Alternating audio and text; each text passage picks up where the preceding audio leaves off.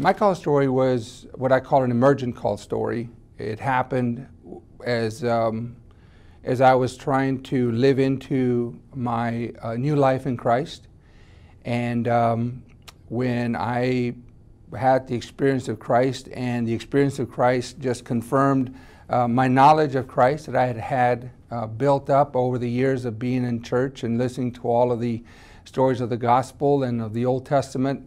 It all came together where the person and work of Jesus Christ became real. And then my next question was, what does all this mean as I live my life in the world?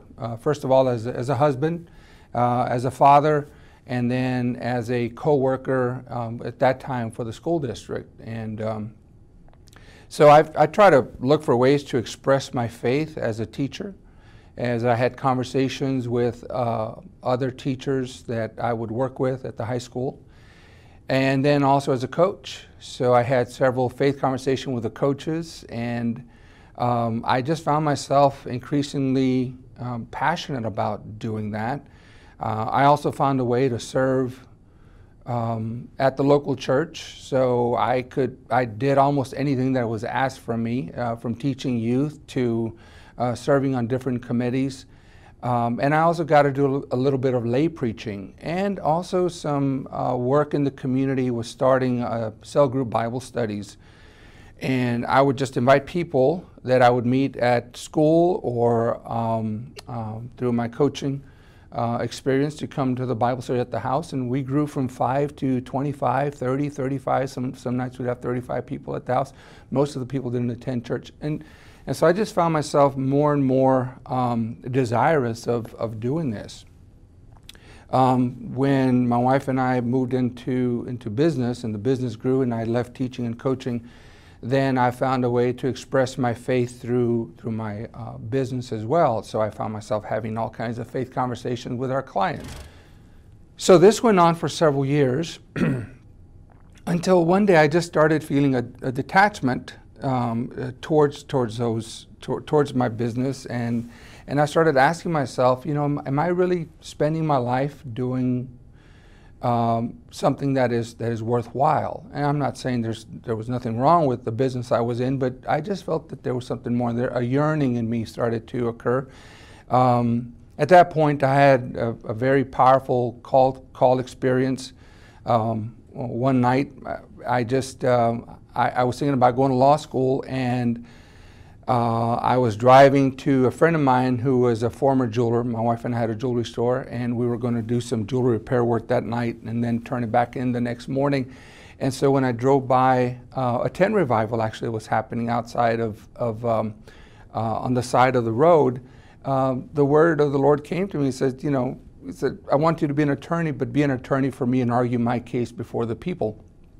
And so I stopped the car and I started to pray. I said, Lord, if this is what you're calling me to do, then I need for you to do two things. Number one, confirm it. And number two, help me move past all of my business obligations and liabilities. And so to make a long story short, within 90 days, my wife and I, we sold our business.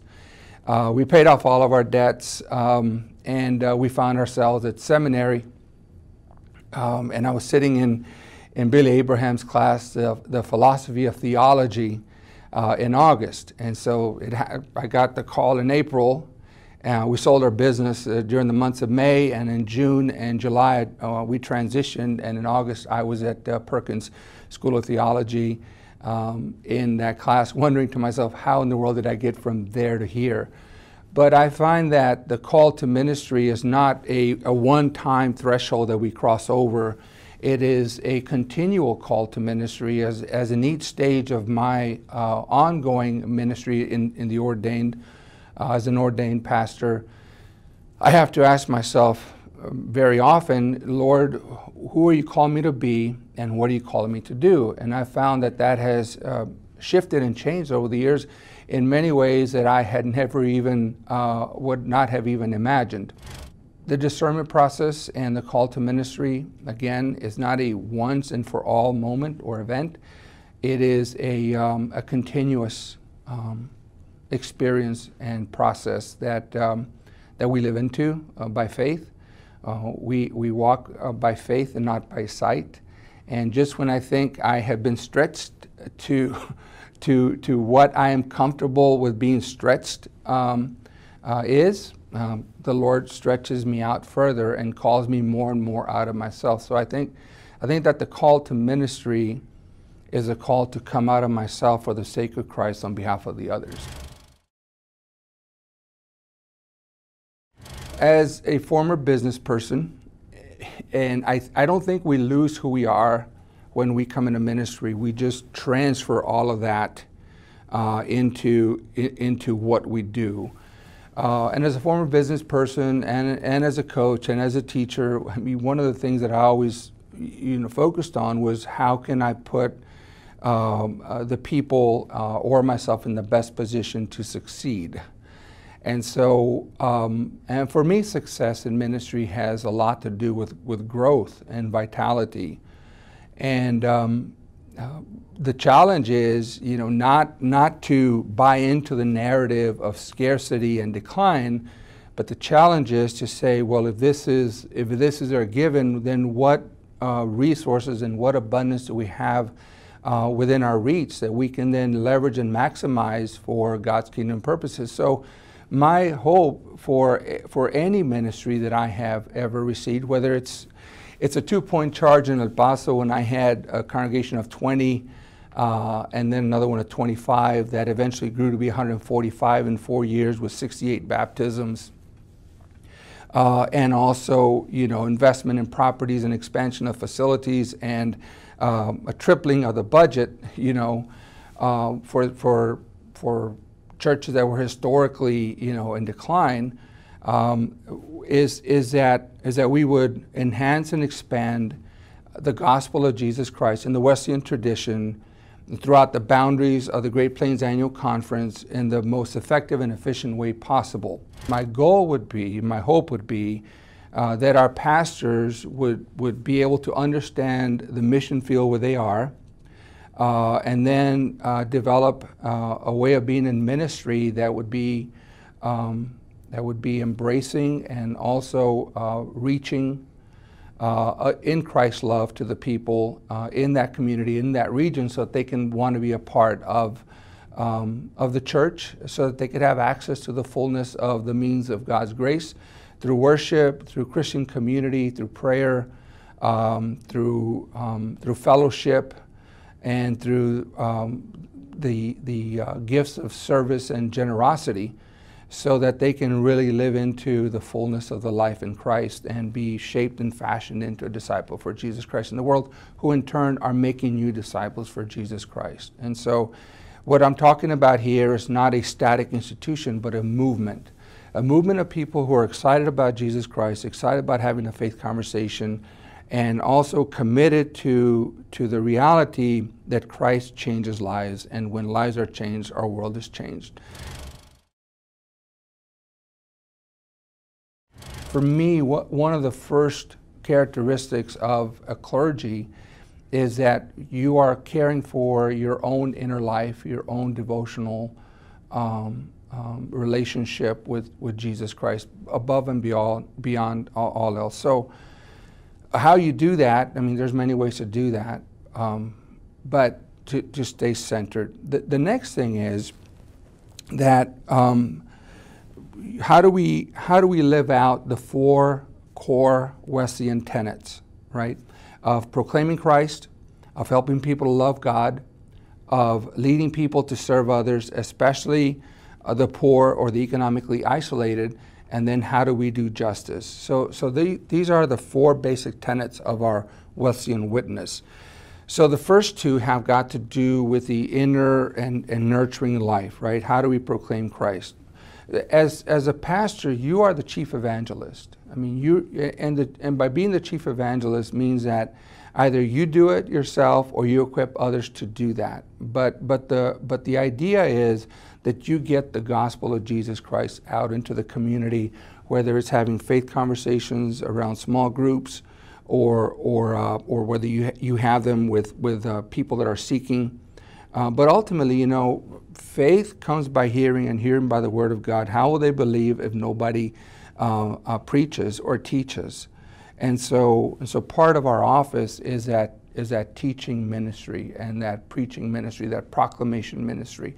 You know, we are very good about service, but sometimes we do service without really telling people why we are in service. And so proclaiming Christ, and first of all, Christ as a healer, Christ as a liberator, Christ as one that fills us and fulfills us, and also Christ as a one that that saves us and forgives us and restores us. You know, who is Jesus Christ to you, and how does Jesus Christ manifested, and why is Jesus Christ so desirable that people would say yes to Christ and then submit their lives to Him and follow Him? So that's the first one. The next one is, you know, how do you help people love God?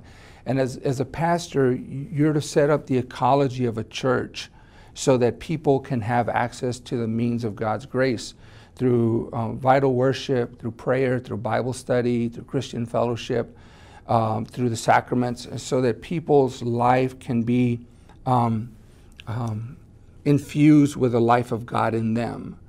And whatever you can do to make that happen, you know, that's part of our role, because the deeper people's lives grow in God, then the higher and the broader the reach is beyond themselves into the community. So if you want to really grow your ministry, you have to help your people go deep in their faith.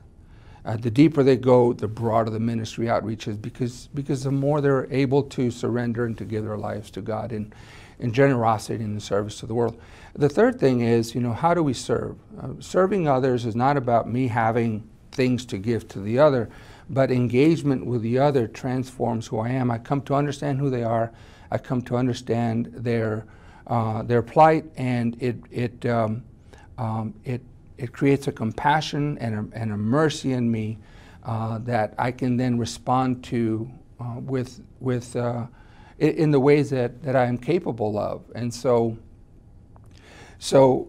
here again, the more we've experienced the grace and the mercy and the compassion of Christ upon us as sinners, the more we can then extend that to others.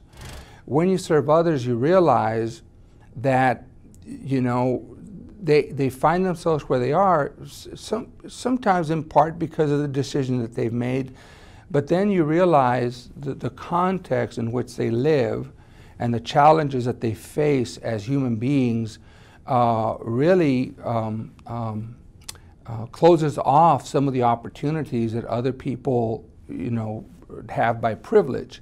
And so now you get into the justice issues, and you start looking to see, you know, how do you alleviate suffering by doing justice, and what this looks like is different in many contexts. That brings us to take action either through advocacy, which means that, you know, we may write to legislators, or we may organize, you know, the community to enable their own agency and action, whatever it is. But I don't think that our United Methodist Witness is just about me and Jesus. It's about me in relationship with Jesus and how I live it out in the world in a way that that brings about the goodness and the justice of God to all people, especially the most vulnerable, which are our children and our elderly, and other populations that are in our communities. First of all baptized Christians are called to ministry. Secondly, as a minister of Jesus Christ, then all of us are discerned. Normally we think of discernment as being only for people that are thinking about the ordained ministry. But that's not true. I can recall times in my life as a layperson when I was discerning what God was calling me to do and who God was calling me to be at that time. Now, this can be an individual call, but it can also be a collective call. Who is God calling us to be? And what is God calling us to do? So discernment, first of all, is a a discipline or a process that all Christians can use and should use as their own understanding of how they live out their faith in Christ continues to emerge over the years. So that said, the question is, do people around you affirm your call? So you have a sense that God is calling you to do something. Do people close to you see those gifts and graces in you? One of the things that my parents told me when I told them that I was thinking about going to ministry, they said, well, what took you so long? We already knew that. It just took me a while to come to that realization, as my wife did. She says, well, yeah, I can see how that would happen. So do your immediate family and friends see the work of God in you? Secondly, does your church affirm your calling? As you live out your faith in your church, do the people in your church say, yeah, this person has the gifts and graces for ministry? And do they support you in that work? And then thirdly, as you move out into the world and explore your calling, do you love the people of God? And I think that's one of the things that happens as you're called into ministry. You're called to love others who are not like you. Paul said, the love of Christ compels me, right? So Paul was in relationship with people from all walks of life and many different nationalities and cultures and understandings and theological perspectives, but yet he found a way to be all things to all people that he may win them to Christ. And so one of the things that happens when we're called to ministry is that we have to confront our own prejudices and our own biases and our own apprehensions about the other, and see ourselves as emissaries, as ambassadors for Jesus Christ. And I'll be very frank with you. I mean, sometimes I'm sitting at an airport and I'm watching people walk by from all walks of life, and I realize the poverty of my love. I ask myself, can I love all of these people? I know that I love my immediate family and I love my close friends and I love the people I work with. But when you're in mission and ministry, you're called to love people that you never would have imagined you would be called to love, and you can only do that because you've been touched and reached by the love of God in you. Are you willing to surrender?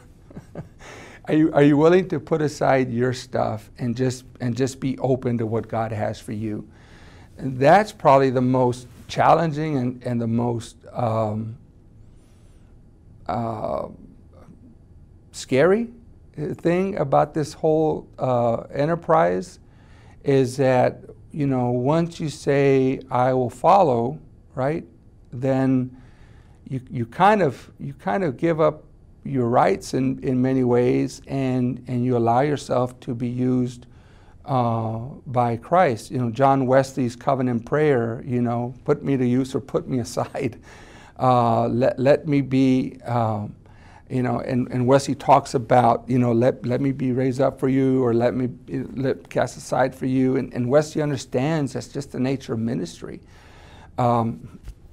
We got to take care of ourselves. And I'm not talking about a self-sacrificing that is just totally self-destructive, but what is our capacity to put the well-being of others ahead of ourselves, and to seek out their wellness, and to seek out things that are in their best interest.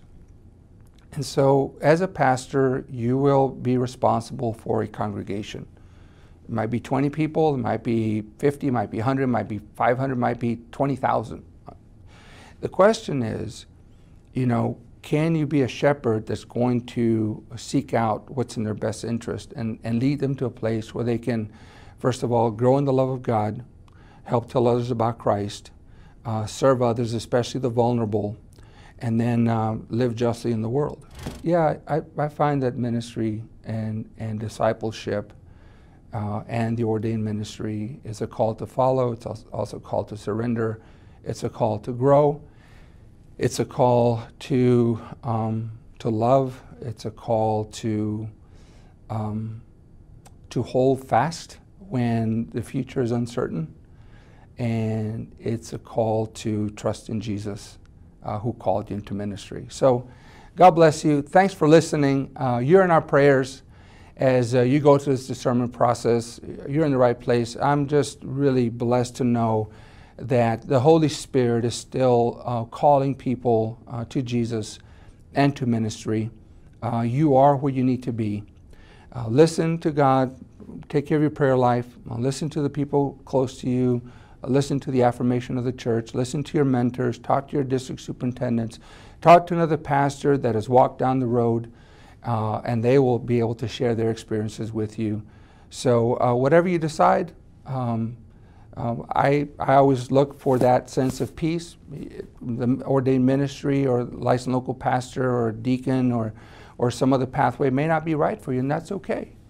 You are still called to ministry as a baptized Christian. So go and be the best minister that God has called you to be. Peace and grace.